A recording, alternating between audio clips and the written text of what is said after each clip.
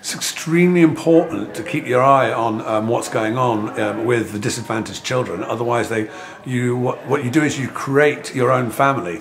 People who end up living on the streets, girls who end up in prostitution, people who end up in gangs, etc.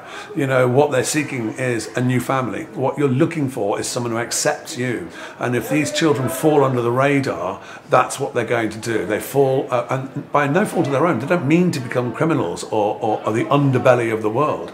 But unless charities like this shine the torch on these problems and go out there and actually help, this unfortunately is what happens. People will lapse. And I know from experience that coming from the care home system myself, that there's a lot of areas that need close attention. A lot of things fall under the radar. So the more companies like this can shine a torch on those hidden areas, absolutely the better. A lot of people haven't been as fortunate as I have in my life in terms of people around me and people who motivated me to go out and look for a different kind of life. It would have been so easy to fall back on the street, on thieving, on the underbelly, really. So it needs people like this to keep going in, dipping your hand in the dark well and pulling out the goodness.